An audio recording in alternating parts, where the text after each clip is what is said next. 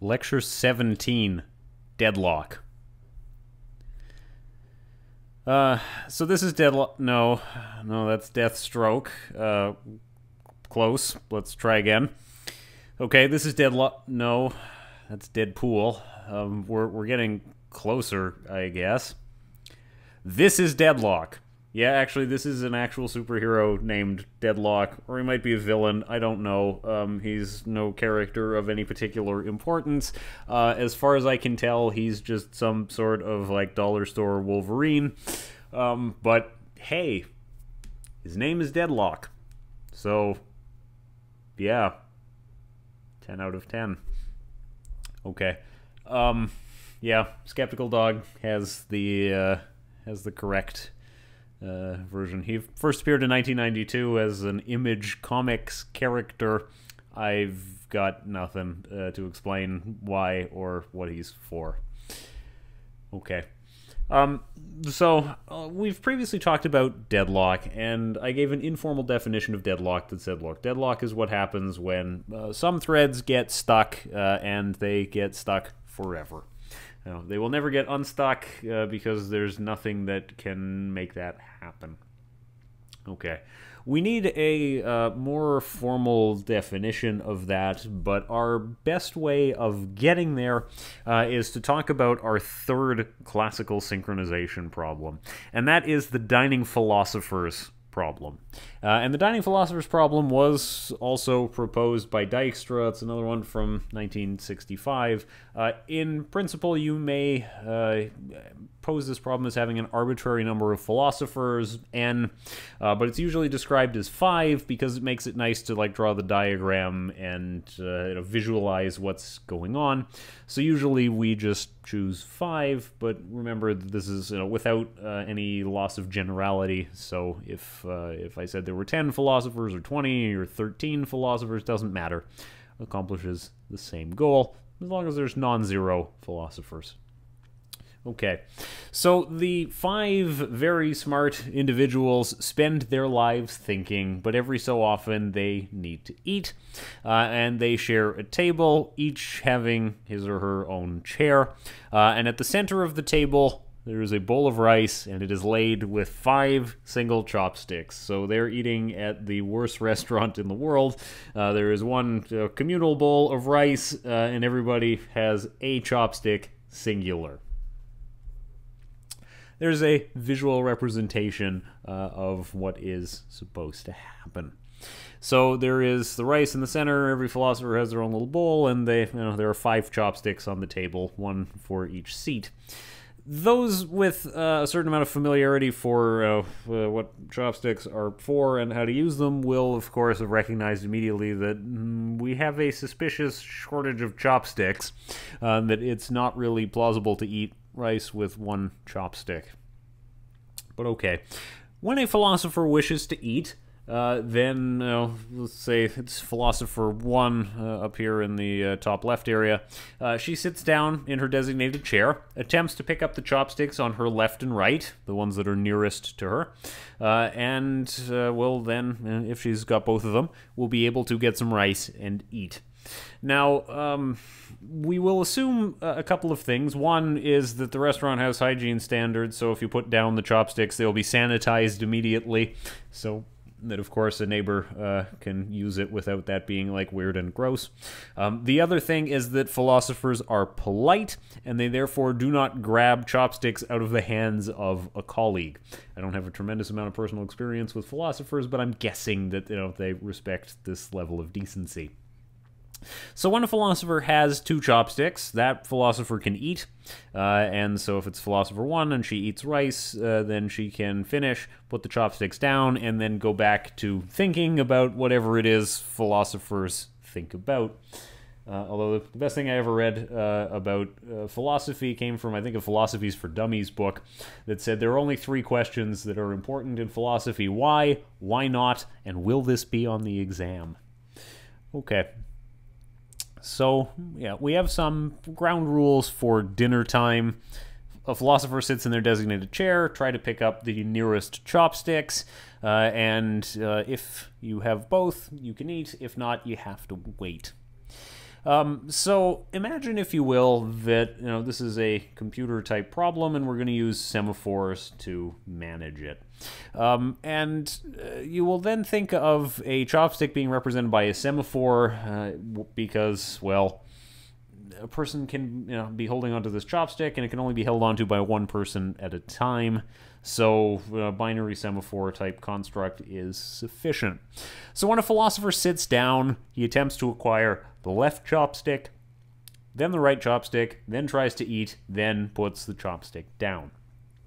This works fine unless and until all of the philosophers sit down at the same time, and if they all grab the chopstick on their left individually, then every philosopher is holding one chopstick, and none of them are able to acquire the other one, the one on their right, because of course it's being held by a colleague, and then everybody is stuck. Everybody is holding on to one chopstick, and nobody can get a second one, nobody can eat. Some textbooks formulate this problem as philosophers needing two forks to eat rather than chopsticks. That's kind of ridiculous. It's much easier to imagine a difficulty in eating with only one chopstick as opposed to eating with only one fork. Only one fork. I mean, what would they say in the fancy magazine? The scenario is obviously silly. We don't study this scenario because it's supposed to be a true-to-life model of how philosophers behave. Surely in real life this would not be a problem. A restaurant that somehow only gave each guest one chopstick would go out of business. There's nothing to say this scenario has to be realistic. We just need the model to be applicable to some real-world scenarios, and it helps if this model is memorable. It helps it to stick in your mind to understand, well, this is the Dining Philosophers. So this is a sort of true-to-life model where there are perhaps not enough resources to go around, and if everybody gets a piece of it, then that might not make anybody happy. There are some resources that can't be distributed evenly because then nobody is happy. If resources are distributed a bit more unevenly, then some people are at least happy and some people are unhappy. But that's the unfortunate reality of these kinds of things. Reality is rarely particularly fair.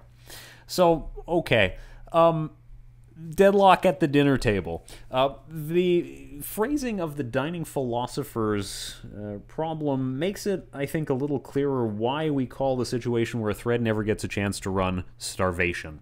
That is, if a philosopher never is able to acquire both chopsticks, they won't eat. And although I'm not an expert on biology, I have it on good authority that people who don't eat anything do eventually starve to death, even if they are philosophers. So we could be concerned about that happening. Deadlock means nobody eats, but starvation could be that one philosopher is always unlucky and never gets the chopsticks and doesn't ever get to eat. That wouldn't be good either. No, not for that philosopher anyway. So we could start to think about some strategies to avoid it. It is important to remember in this case that our philosophers are threads and not people. If two people are in conflict for a resource, they have the ability to sort of look outside themselves and say, well, I noticed that you have one chopstick and I have one chopstick, and we can, devise some sort of scheme in which we negotiate amongst ourselves who gets the chopsticks, and that would eventually produce a solution. The threads do not have this luxury. They can only do what their program code tells them to do, and they can't, sort of put a pause on what they've been told and say, wait a minute, I think this is, going to lead to a problem. So we have to work within the constraint that threads don't have this ability to just negotiate with one another arbitrarily the way actual people would. You could make jokes, I suppose, about whether philosophers would be able to agree on what is an equitable system for distributing who gets what chopstick, because, of course, they don't necessarily have an agreed definition of what is fair. We'll save that discussion for your complementary studies elective should you take a philosophy course. This will not be on the exam. And when I say this, I mean the philosophy of whether or not any philosophers could interact. The Dining Philosophers Problem itself could certainly be on an exam. Okay, so here's a thing you can do. Hire a bouncer. And this large and intimidating individual just stands in the way and allows exactly one person at a time to go to the table. Well, I mean, that'll work. This allows exactly one philosopher at a time to eat. When their turn is up, they put the chopsticks down, they leave. The next philosopher will show up and take their seat, and so on. And it guarantees that we will not have a deadlock, and it guarantees we will not have starvation. So it is a solution. It is not a good solution. We could do better than this, but it is a solution if the only things you need to do are avoid those two problems. So, yeah. We've got a start. We know that the problem can be solved, but could we improve on this? And the answer is, I think, yes. There's 5 seats and 5 chopsticks, and yet only one person is eating at a time. And could we improve on that by increasing the number, by letting the bouncer allow more than one person to sit at the table, and if so, how many? Well, what if we limit the number of philosophers at the table concurrently to 4? So, you could make a similar argument about 2 as you did with 1. They sit down at the table. You could say, well, both of them will be able to eat. But that might not be true, actually. Because if the 2 philosophers who sit down at the table are seated next to one another, they are in conflict over the chopstick that is between them. And if that is the case, then they will eat sequentially as opposed to concurrently. If they are sitting farther apart at the table, then yes, it's quite possible that they can both eat concurrently. So if we're willing to accept that it doesn't require that all the philosophers can eat concurrently, because that would be impossible, there aren't enough chopsticks for that, then we could go up to 4. And the reason we can go up to 4 refers back to the pigeonhole principle, something you may have learned about in discrete mathematics, if you had a course that covered that, which is that if there are K pigeonholes, these are little cubbies that pigeons like to go in because they're birds. I don't know how birds think either.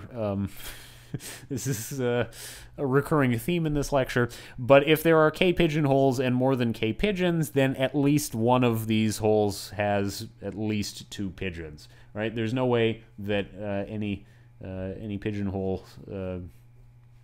so there's no way that all the pigeonholes could be exactly 1, because that last pigeon, if there are K plus 1 pigeons, has to be somewhere. And so if there are 4 philosophers and 5 chopsticks, that means that at least one of the 4 philosophers is capable of getting 2 chopsticks. Which one it is depends on, of course, who is missing from the table.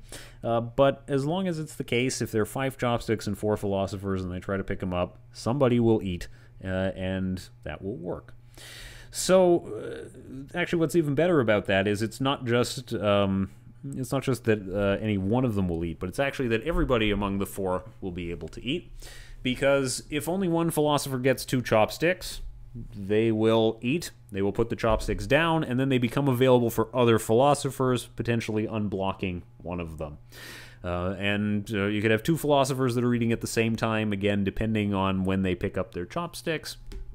But whatever happens, at least one philosopher will be able to get both. And when that happens, they can eat, they can leave, and that frees up these resources for other philosophers, meaning they too will eventually get to eat and leave. So implementing that is easy. You would just protect the table with a less strict bouncer, a general semaphore with the initial value of 4. And that would do the trick. Okay. One of the things that we might observe about this problem is that it only happens when our timing is, let's call it, unfortunate. It occurs because every philosopher tries to pick up the left chopstick first, and not only that, at the same time. So it turns out that one of the solutions to this is invite a left-handed person to the table. That is, if a right-handed person picks up the left chopstick first and then the right one, but a left-handed person does the opposite, then deadlock will not occur. And we're not quite ready to look into just why that will not happen yet, but it is something you should keep in mind. It's worth noting, incidentally, that if everybody at the table is left-handed, we have the exact same problem as if everyone at the table is right-handed. What is important is that at least one person is left-handed and at least one person is right-handed. After that, you could have any mix of left and right-handed people, and you would still end up not causing the deadlock. But okay, we have a hopefully reasonable understanding of how does the Dining Philosophers Problem work, what does it mean, and what scenario should we be imagining in our heads. And therefore, it allows us to launch into our actual formal discussion about both deadlock and starvation. So it's time to do away with the informal definition of deadlock that I gave earlier, and I just said all processes are being stuck, and stuck in this case means unable to proceed. The formal definition is the permanent blocking of a set of processes that either compete for system resources or communicate with each other. I mean, that's a textbook definition, quite literally, because it comes from an operating system textbook.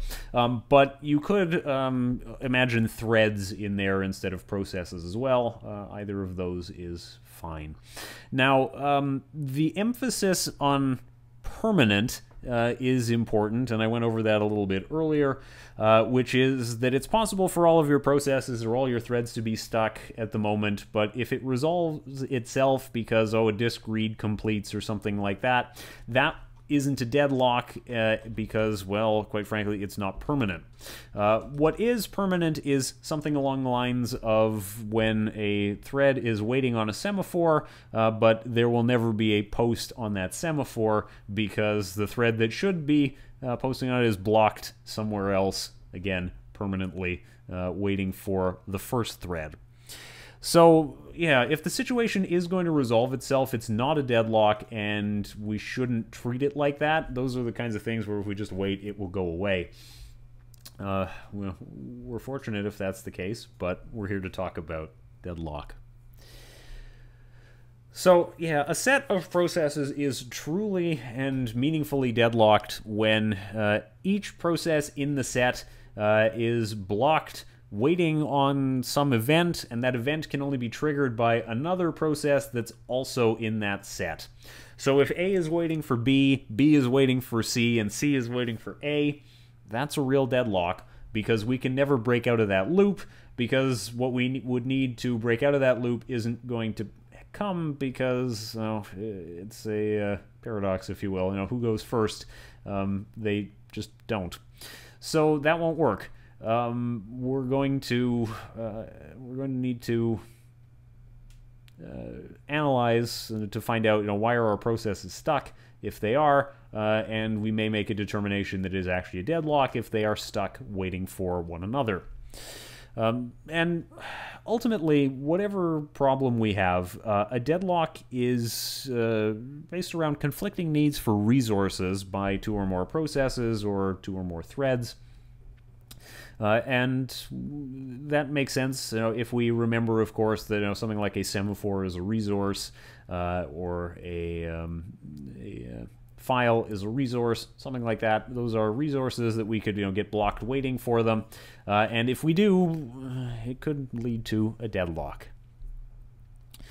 Okay, so maybe I'll illustrate a little bit more about deadlock with this entertaining diagram. So a deadlock really does require conflicting needs for resources for two or more processes, and we're going to consider a traffic deadlock. Let's imagine this is a four-way stop intersection. We can divide the paths through the intersection into four quadrants. They're labeled A, B, C, and D in the left side of the diagram. Now, to drive straight through the intersection, you need the two quadrants that are immediately ahead of your vehicle. So if you are vehicle 1, you need quadrants A and B to drive through the intersection. If you are vehicle 2, you need B and C. If you are vehicle 3, you need C and D. And if you are vehicle 4, you need D and A to get there.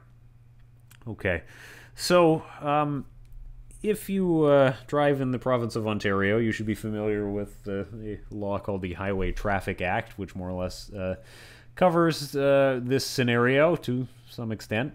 It says that if two vehicles arrive at a stop sign at the same time, then the precedence goes such that the vehicle on the left yields the right of way to the vehicle on its right. That works as long as three or fewer vehicles arrive at the same time. I should add that if you arrive at the stop sign first, then that means you go first, even if you're on the left. But this isn't a driver's ed class, obviously. If it were, I would probably be doing a better job of this. But in any case, you will encounter a situation if you drive enough and long enough in which you have four vehicles come to and always stop at exactly the same time. And then we have a problem. If there were three of them, well, the one on the left yields to the one on the right, yields to the one on their right, and everything will work out okay. No issue. But when there's four of them, we have a loop, and that's bad. Okay, so when we're in that situation, deadlock is possible, but it hasn't happened yet. And you may encounter in this situation a lot of people honking and waving and sort of stopping and starting and trying to go and then seeing, oh, they think somebody else is going, and it just generally ends up kind of a mess, because we're not prepared for this eventuality. But with that in mind, nothing bad has actually happened until we end up in the state B on the right here, which is if everybody decides, well, I got here first, I'm the most important, and they drive forward, you end up with this. And then nobody can continue because they can't get the resource that they need. Like vehicle 1 has acquired the resource A, that part of the intersection, but they can't get B because it's currently being held by the vehicle number 2. And vehicle 2 has B but wants C, but it can't have C because C is acquired by vehicle 3. Vehicle 3 wants D, can't have it because D is acquired by 4. And 4 wants A, but can't have it because, well, vehicle 1 already has it. So, yeah, we have a deadlock here because, every thread is, or every vehicle is waiting for another thread that has a resource that it needs. I mean, what happens in this scenario? The answer is probably road rage. People get mad about this, and hopefully it doesn't escalate. But we don't have a good solution to get out of it. Now, in your vehicle, you have the option of reversing, for example. If you were vehicle 1 and you're like, well, I'd like to get out of this problem, you could potentially reverse. Threads don't really have a good way to do that. You can't undo some execution. That's just hard. It's not impossible. We'll learn about that later on. But that's a possibility. This also highlights why if different vehicles do different things, you don't get the same problem. Like, for example, if vehicle 1 wanted to make a right turn, the vehicle needs only quadrant A to actually carry that out, and then a deadlock would not occur because, well, we wouldn't have a problem. We are not deadlocked for these resources because vehicle 1 could make its right turn. That would free up space for vehicle 4, which would then proceed, freeing up space for vehicle 3, and then 2 would get to go last. And in the end, everybody gets where they need to go, and no road rage need occur. So that's good. In a pseudocode example, we'll end up looking something like the thing we're going to see on the next slide. It's important to remember that when we look at this example, it is also like the Dining Philosophers Problem because everybody tries to do the same thing at the same time. Now, for a deadlock to occur, it is not a requirement that everybody is symmetric and doing the exact same thing at the exact same time. In fact, most deadlocks you look at probably won't be like that, just because behavior of different threads will be different. And given two semaphores A and B and two processes or two threads, you can have the following code, which will sometimes but not always lead to a deadlock. we have on the left side here wait A for thread P and wait on B, and then critical section, signal A and signal B. And then for thread Q, we have wait on B followed by wait on A. And perhaps most of the time, everything is fine. There's no deadlock that occurs. But if thread P acquires A and then there's a switch over to B, and B runs and it acquires B, deadlock will occur because whichever thread wants to run next cannot proceed. It gets blocked, and then the other thread will get blocked when it runs, and before you know it, there we are, we're stuck again. So yeah, that's not good. This problem is very easy to see, right? When you look at the two of them side by side, you can say, well, yeah, I recognize that the behavior of thread P is to lock A then B, and the behavior of thread Q is to lock B then A, and that's inconsistent, and we should change it, and it should be correct. And your definition of correct might not be the same as everyone else's. You might say, well, actually, what I think should happen is that it should be in alphabetical order, because you would say, well, alphabetical order is logical, so first wait A, then wait B, and that is simple and correct. You might have also chosen reverse alphabetical order. The likelihood of you wanting to choose this probably increases dramatically if your name is at the end of the alphabet. Just saying. But that would also be okay. That would also avoid the problem. We'll see, again, later on, a formalization of why we know that is the case and how we can be sure that the problem will not recur if we are consistent in our ordering. But it might occur to you to do that. Thing is that names aren't always a good choice for this. If you have semaphores that are defined as global variables or something, or mutex that's defined as a global variable, it's easy. If they all have unique names, it's no big deal. If, however, we're talking about bank accounts, and the bank account structure includes a lock, well, it isn't obvious what the correct acquisition order is in that regard, because, well, they're both named lock, for example. There's account A and there's account B or something. There's sender and there's recipient. And you might say, oh, well, I could look at the names of the variables, but like sender and recipient, but even that won't save you. So we'll revisit that topic in a little bit more detail when we uncover a bit more formally how to stay out of trouble. But it is possible. Just keep in mind that for two threads that don't have the same workflow to end up with this, and even if you have this behavior where mutexes all have unique names, you might not be able to see it because they're not necessarily next to each other, right? The lock here for this mutex might take place in this thread, in this function, and then call some other function and it does some other thing, and it locks a mutex, and it's not like on the same screen with the definition of the other thread that does these in the reverse order. If it is, it's obvious, you'll spot it, you'll fix it, but in real life, it's rarely the case. Okay. Now, I've said that a deadlock occurs when processes are conflicting over resources.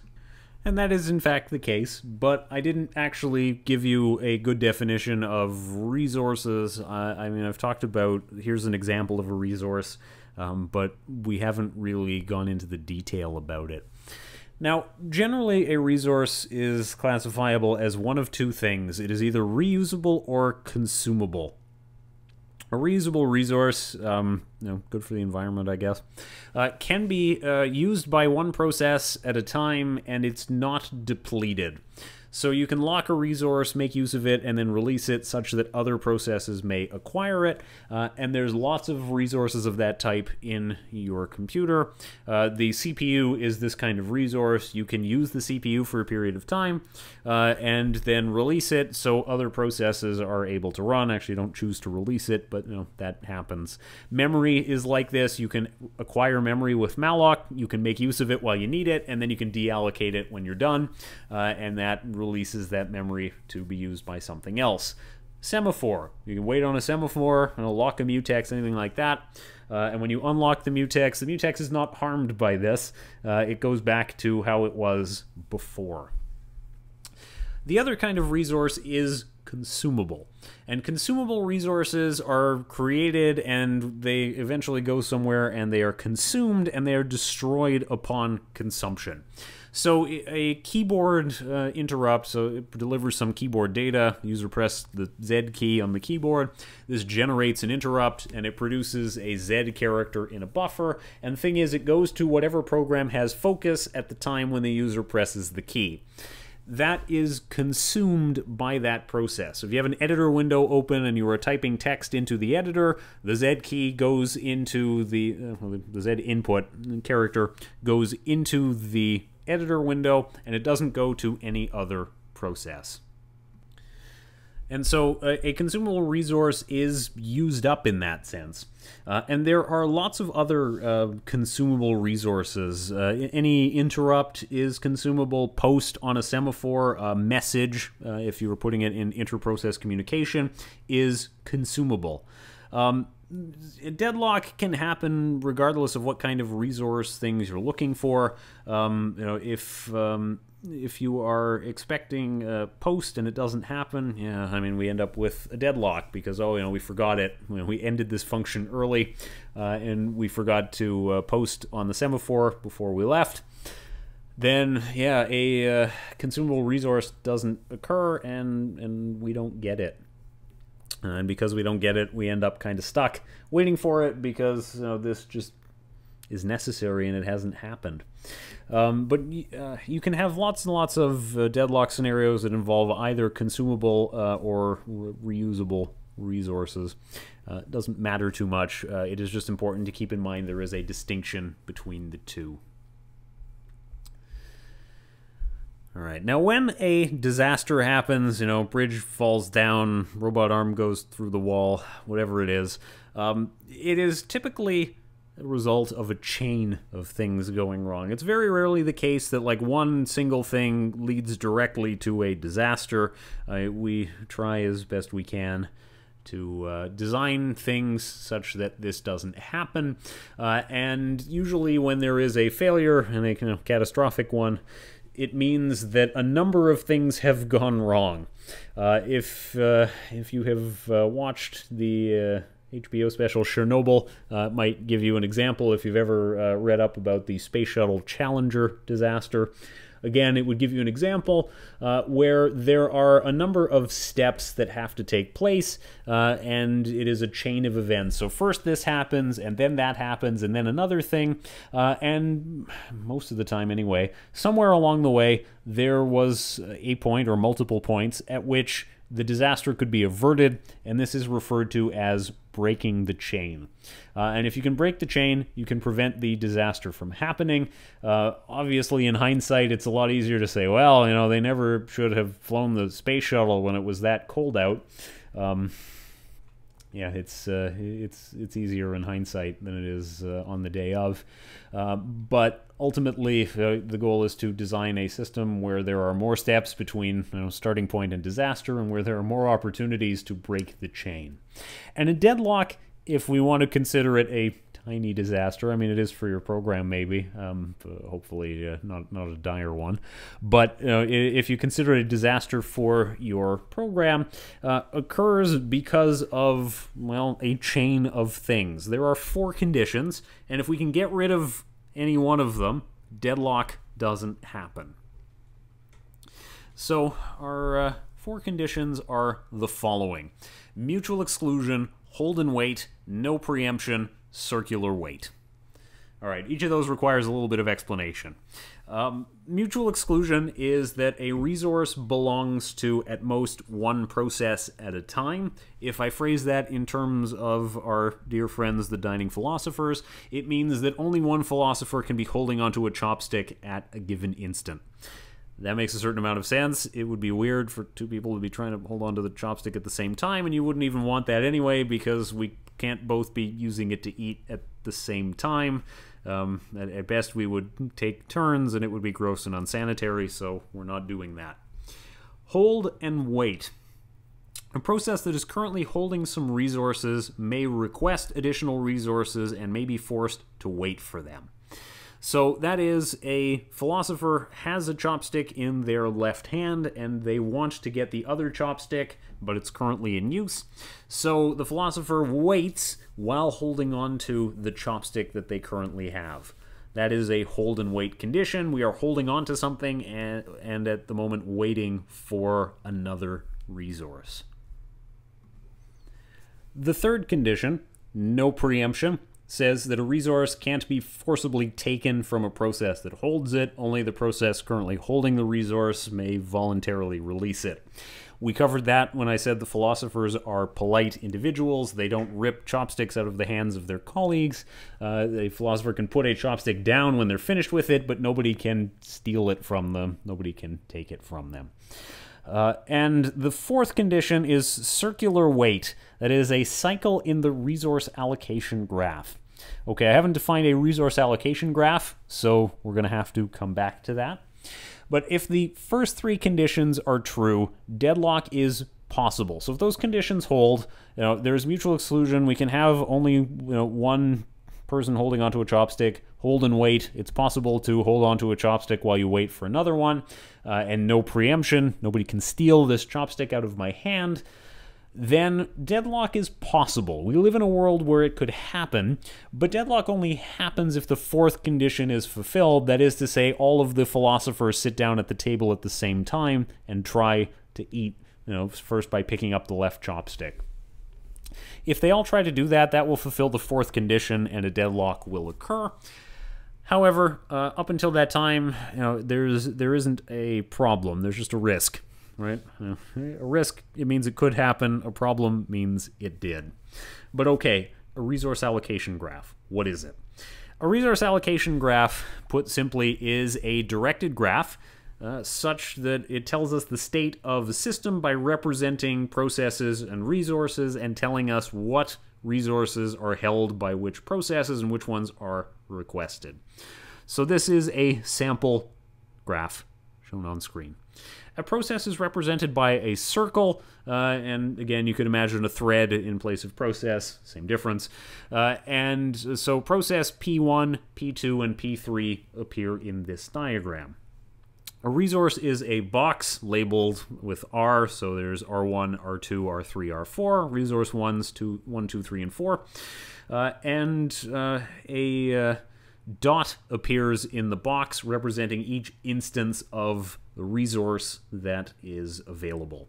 So a binary semaphore would look in a resource allocation graph like R1. It has one single black dot, and therefore it can be requested by exactly one thread at a time. A general semaphore would look like, well, any of them. It could have one or more. So you could say R4 is a general semaphore. It has three resource instances that could be assigned. Most of the resources that you're going to talk about have one instance, but we'll let our resource allocation graph be general. And in this diagram, there are two kinds of edges. And there are request edges and there are assignment edges. A request edge is when a process wants a resource right now, but it can't have it because it's currently in use. An assignment edge is how we indicate that a resource is in use by a particular process. So an edge that goes from P1 to R1, as is shown on the diagram, this is a request edge. P1 is requesting resource R1, so it wants to wait on the semaphore, but it isn't allowed to proceed right now. Why not? Because R1 is presently assigned to process P2, and there is an assignment edge in that graph. So from R1 to R2, from R1 to P2, which indicates that this resource R1 is assigned to process P2. When a request is made, a request edge is inserted into the graph. So if P3 requests R4 right now, then a request edge is inserted into that graph.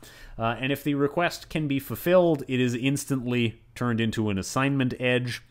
So in that case, P3 doesn't have to wait because there's no R4s that are in use, so getting it is no problem. And when it has to wait, well, when the resource is granted, so imagine P2 releases resource R1, the assignment edge is deleted from the graph, and one of the request edges, P1, here to R1, will be transformed into an assignment edge. Okay, so that is roughly how to read a resource allocation graph. Now, one of the things that we're going to look for in a resource allocation graph is whether or not there is a cycle. I presume that you remember from a data structures and algorithms course or graph theory in general or any such similar mathematical introduction about what is a cycle in the graph, keeping in mind that we have to follow the directed edges. The way the arrow is pointing matters. We can't just go backwards along one of those arrows. And we can look at this graph, and I will ask you, sort of just using your normal human problem-solving skills, is there a cycle in this graph? It will not be a thing in this course to programmatically solve whether or not there is a cycle in the resource allocation graph. Presumably you learned how to do that, again, in a data structures and algorithms course.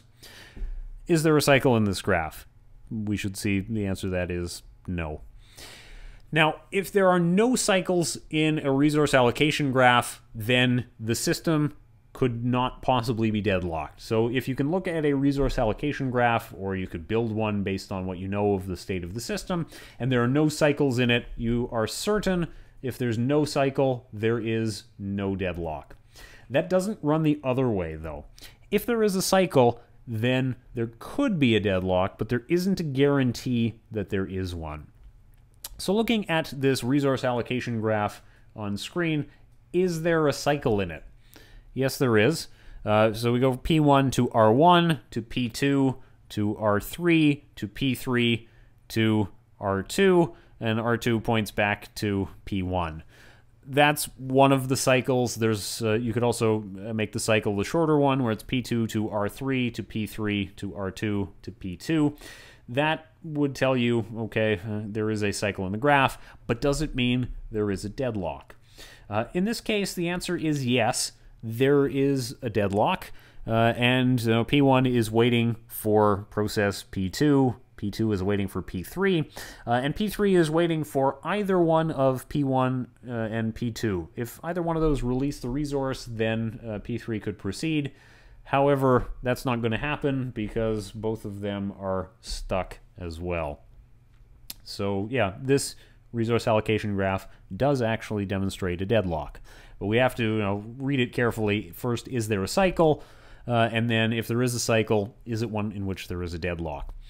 Because here, on this third resource allocation graph, we have a cycle, but there's no deadlock. And why is that the case?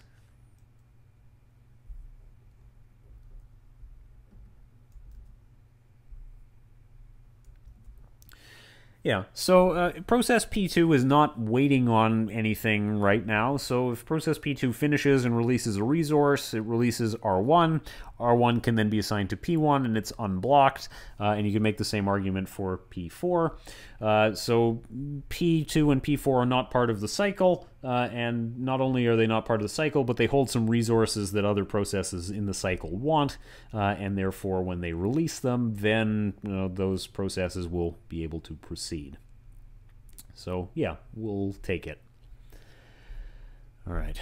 Now, recognizing that deadlock is now defined, we have a model for understanding it in our Dining Philosophers. We have a way of grappling with it in terms of what do we mean by deadlock, and it's conflict over resources, and we have a way of even looking at a resource allocation graph, but now we actually want to deal with it if we can. And there are 4 basic approaches for dealing with deadlock, and we're going to talk about all of them, and some of them obviously in a little more detail, and some of them in a little less. So option 1 is ignore it, also called the ostrich algorithm, although yes, I am given to understand that ostriches don't actually do this, and this is just one of those like myths that people may believe. I don't know, I've never seen an ostrich do it, but just because they don't do it when I'm looking doesn't mean they don't do it overall. But that is just pretend it's not happening. Okay. This is the approach that's taken by Windows, by Mac OS, by basically every operating system. I mean, some embedded systems maybe don't do this, but a lot of general purpose operating systems do this. And it is, we're just going to pretend that it doesn't happen, or if it does happen, it's the application developer's fault. Okay. That seems like cruel and harsh and mean to the users, but hey, I mean, if Microsoft can do it, why can't we? If processes get deadlocked, you might see not responding dialogue, or you just see no progress of your processes, and you have to open Task Manager and start killing things. That's the thing. I mean, your operating system vendor, whether it's Microsoft or Apple or what have you, can push the problem off to program authors and say, well, if you only wrote your program better, this wouldn't happen. Well, you're the program author, so you can't really pass the buck on that one. You can blame users, and you can say, users, don't do this bad thing because it will cause a deadlock. But users will just tell you that your system shouldn't allow them to do this bad thing in the first place. Well then. So, yeah. The ignore it option is, well, I won't say it's useless because you could actually choose it. But it's not very interesting. So we want to talk about one of the other options. And we're going to talk about deadlock prevention. And deadlock prevention says, look, I want to categorically rule out any possibility that deadlock could occur. I would like to live in a world where a deadlock cannot happen. And then if I live in a world where a deadlock cannot happen, then, well, it just won't. We don't have to concern ourselves with it. So, yeah, when I introduced the 4 things that go into deadlock, I said the first 3, mutual exclusion, hold and wait, and no preemption, are all necessary for deadlock to be possible.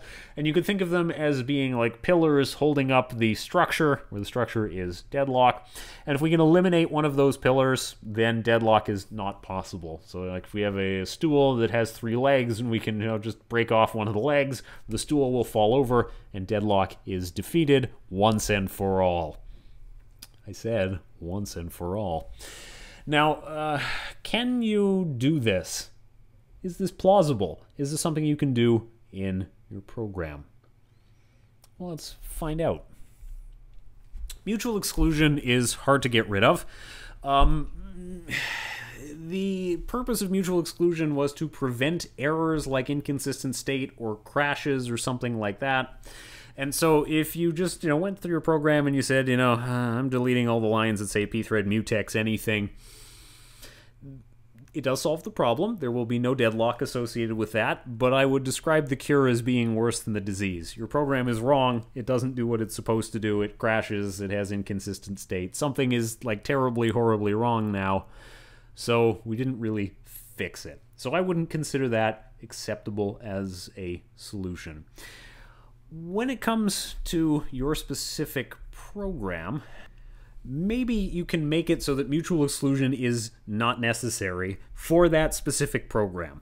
So if you can give each thread, just as an example, a copy of the data, so they don't have to share anything, or you can find some algorithm that no longer requires locking a given resource, then by all means use it.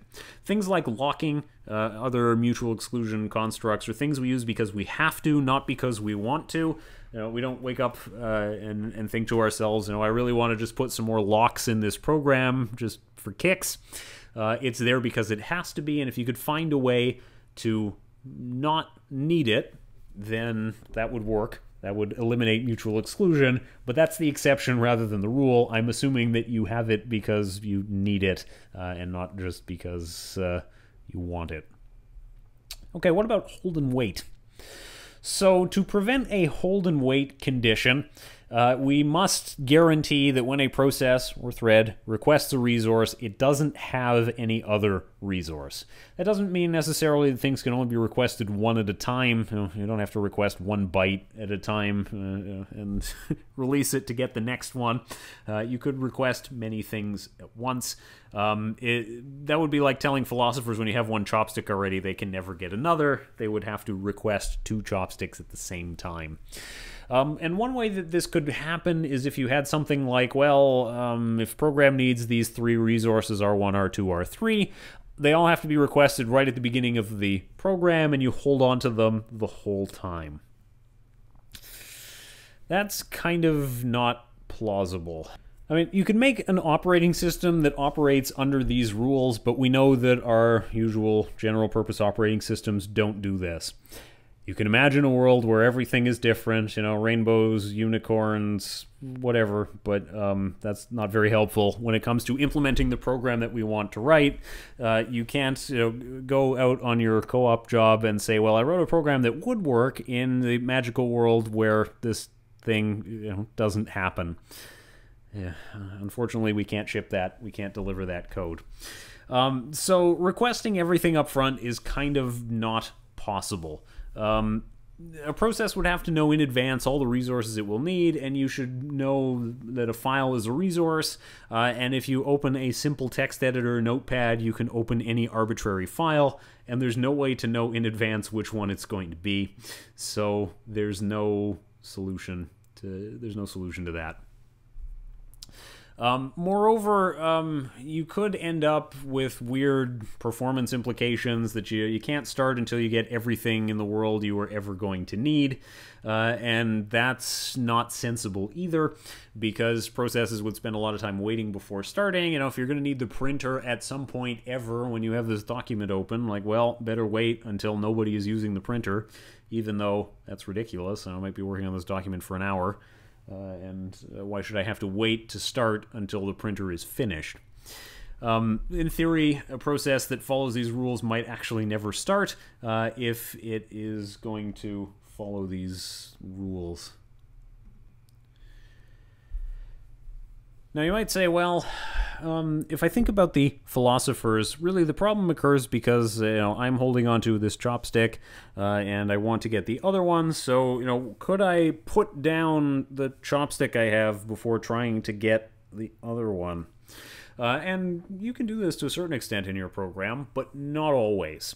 So a process that has resources R1 and R2 and it wants to get R3 could maybe put down those first 2 resources before requesting all 3 as a group. But not every resource is of the kind where you can just release it and expect to get it back again. If you free memory, then it should go away. It can be collected and reassigned by the operating system. And we're certain, I think, at this point that you can't release all resources to avoid the hold and wait condition. And you could try to do this as a way to reduce the possibility of deadlock, but it's not a solution. We could make deadlock less likely to occur, but it's still a risk. So, as Arnold would say, put that chopstick down. No, I should do the voice, shouldn't I? Put that chopstick down now. So what about two-phase locking? So in two-phase locking, we do something a little bit different. A process attempts to lock a group of resources, and it may be partially successful. So I asked to lock these 3 things, and I only got one of the 3. If I only got one of the 3, well, then I will unlock the one that I got and go back to the start and try to acquire all 3 again. Thus, the process doesn't wait while holding onto resources. So if the philosopher picks up a chopstick and is unable to acquire the second one, then, yeah, two-phase locking says they will put down the chopstick that they picked up, and they will start the process again from the beginning. Try again. Did I get any this time? Maybe I got none. That's okay. I'll try again. When I try for the 3rd time, maybe I get both chopsticks, and then I can eat, and then I can put them down. That is a particular implementation of two-phase locking. Okay, the problem that we face is that two-phase locking is not really applicable to our current model for semaphores. There's no check function that tells us what is the internal value of the semaphore, and the operating system will block a process on wait if some other thread is in a critical section or something like that. And after the process gets blocked on the semaphore, something else runs. The first process doesn't get the opportunity to release the resources that it holds. right? If you did wait on chopstick 1 and you got it, and then wait on chopstick 2, you get blocked immediately. There's no chance, there's no opportunity that you have to say, well, I'm going to get blocked, so I want to release this chopstick 1 before I get there. What do we do about that? Well, I mean, there are non-blocking requests for mutual exclusion. And if you use one of them, then it's your responsibility to check and see if you were successful in acquiring the resource. So in our current simple model for a semaphore, you call semWait. You get blocked or you don't. But if you don't get blocked, you proceed immediately. You know, you did succeed. It is your turn.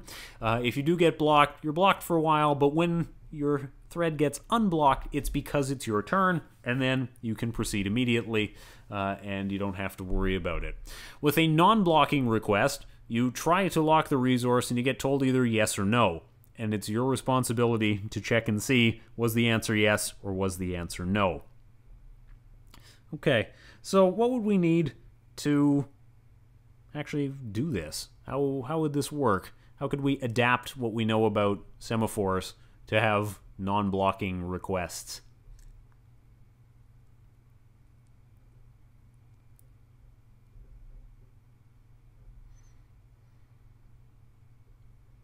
Okay, if you were watching in the segments where we talked about locking a semaphore, you know, the actual code function calls for it, and same for the readers-writers locks, which hopefully isn't too far away in your mind since it was the previous lecture.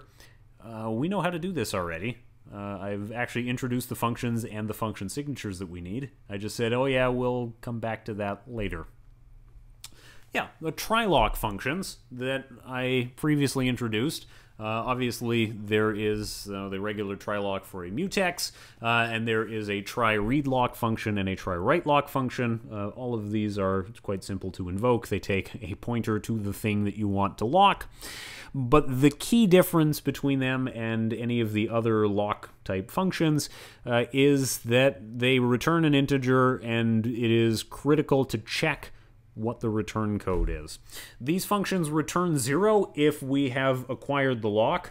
The call is non-blocking, so it carries on regardless. We go on to the next statement whether we were successful or unsuccessful. So the correct thing to do is assign the result and check it, or check this in a loop or something, such that we try to enter the critical section only when we succeed in locking. Otherwise, we shouldn't. Otherwise, we would have more than one thread in the critical section. For a lot of scenarios, try-lock doesn't make a great deal of sense. If you have nothing to do in the meantime and you were just going to wait anyway, then getting blocked is just as good. But it can prevent this deadlock from happening because we can eliminate a hold and wait condition with it. So if deadlock is a risk, then you can avoid this problem altogether. So here is a simple code example that represents a little bit of the philosopher's behavior. Have you tried trying? And it should be possible, as it says on the slide, to reason about this solution and demonstrate that, number one, a philosopher can only eat if they have both chopsticks, and number two, deadlock does not occur. So, going over the code, lock both is 0 at the beginning of this function, and while lock both is 0, we will try to lock chopstick 1 and chopstick 2, and we will assign those values to local variables locked 1 and locked 2. If locked 1 is not 0, but locked 2 is 0, that means we failed at acquiring chopstick 1, but we succeeded in acquiring chopstick 2. We will therefore unlock chopstick 2, so figuratively speaking, put it down, and then go around to the next iteration of the loop. If locked 1 is 0 and locked 2 is not 0, that means we successfully acquired chopstick 1, and we did not acquire chopstick 2. That being the case, we will unlock chopstick 1, go back around to the next iteration of the loop, and try again. If we failed actually at acquiring both of them, so locked 1 is not 0 and locked 2 is not 0, there's nothing to unlock, we just try again. And the else case covers what happens if locked 1 is 0 and locked 2 is 0. And that means we did successfully lock both of them. We can break out of the loop, and we can call the eat function. And then when we're done, unlock chopstick 1 and unlock chopstick 2. Okay, so yeah, is there any possibility that a philosopher tries to eat without both chopsticks? No. We check the return values for try-lock for both of them, and accordingly, we only break out of the loop if both of those are 0. So that will work, but deadlock does not occur. Why? Because there are no blocking calls in this code. There is no way that we can get stuck, because pthread mutex try-lock, as I say, is not blocking. It is a system call, but is a regular system call, and it will return a value, and we will continue executing. So there's no possibility. Same thing, unlock is not blocking. We can't get blocked on calling it, so nothing to be concerned about there. There are no statements that could cause us to get blocked, and therefore deadlock will not occur, because our definition of deadlock requires our threads to be permanently blocked. You can think about, could I make this code more efficient? There are potentially some improvements that you could make to it, such as don't bother trying to acquire chopstick 2 if locking chopstick 1 has already failed. That would have been a slight improvement to this. That's okay. This does not have to be optimal, it just has to work. You could also mix and match a bit with that solution, so you could do a regular blocking lock on locked 1 maybe, and then try lock on lock 2 or something, but that's more advanced and reasoning about it is harder. The goal of this was just to explain and demonstrate how does try lock behavior work. There does exist a try function for the semaphore as well. It is sem try wait. This one did not appear, I believe, earlier when I showed the functions for manipulating a semaphore. If you would have been blocked on sem try wait, it returns -1, and the error number variable is set to e again, as in try again. Now, for a lot of cases in this situation, if I just go back, we would spin around trying to lock the mutex and unlock the mutex repeatedly, and that's kind of inefficient. We're wasting some CPU time. Try-lock works best when we have something else to do in the meantime. That is, we would like to enter the critical section, but we can't right now, but that's okay. We'll do a different thing, and then we'll come back and we'll try again later. For a lot of scenarios where we have nothing to do, and we just want to enter into a critical section, just getting blocked is fine. We'll just wait. There's no reason why we should try in a loop, especially something like the loop that's shown here, where it is a tight loop. If the critical section, if chopstick 1 and 2 are in use for a significant amount of time, the thread that's running this code wastes a lot of effort trying to acquire those chopsticks, even though it's going to be a while until they are ready. So you have to be careful about use of try-lock. It's not magic. It's not ideal for every situation. But it does potentially allow us to get out of the no preemption, no hold and wait condition. What about no preemption? Okay, preemption requires a definition. Not that thing that I haven't defined. So preemption is the forcible removal of resources from a process. So if P1 holds R1 and R2 wants to get it, and R2 wants R3, but R3 is unavailable, in theory, the operating system could block process P1 and steal its resource and give it to another process, what have you. Then P1 is blocked waiting for that resource that it had and was taken away. So you're a philosopher, you have a chopstick in your hand, and your colleague next to you steals it right out of your grip, and then you are stuck. You are waiting for them to return it before you can continue eating. Not great. For preemption to work, as you might imagine, whatever resource we're talking about has to be a resource where the type has to be the kind that you can save and restore. So CPU with its registers is a good example of this. That would work. That's not something that you have a lot of control over as a program designer, and moreover, it's not applicable to all resources. So if a printer is in use by P1, it can't be preempted and given to P2 because you can't just stop printing my document 1/4 of the way through and then print somebody else's document. The printout will be a jumble. That doesn't work. That's not cool. So preemption on its own, if it's even available to you, again, requires the operating system's help, doesn't prevent deadlock from happening because you can't steal memory. You can't steal the printer, those kinds of things. So it really only makes deadlock less likely. It doesn't stop it altogether from happening. So yeah, when we finish talking about deadlock prevention, we end up finding that it's not great. The only one where we have even a little bit of a chance is preventing the hold and wait condition, and even that is restricted to the kind of resource for which, number one, try-wait is available, and number two, try-wait makes sense. If resources being fought over are not the kind where you can try lock or try wait, then you can't really get rid of hold and wait because you can be holding on to memory and waiting for more memory, while other processes are holding on to memory and waiting for more memory, and there's no try malloc kind of behavior necessarily. So we might be kind of out of luck. We learned a useful tool, don't get me wrong. Try-lock is good as a way of preventing a deadlock, as a way of staying out of trouble, but it's not for every situation, and it means ultimately that we cannot live in a world where no deadlock could ever occur. There are things we can do that can make it less likely, but we haven't categorically eliminated deadlock as a possibility. And so with that in mind, when we come back in the next lecture, we're going to talk about, well, deadlock avoidance.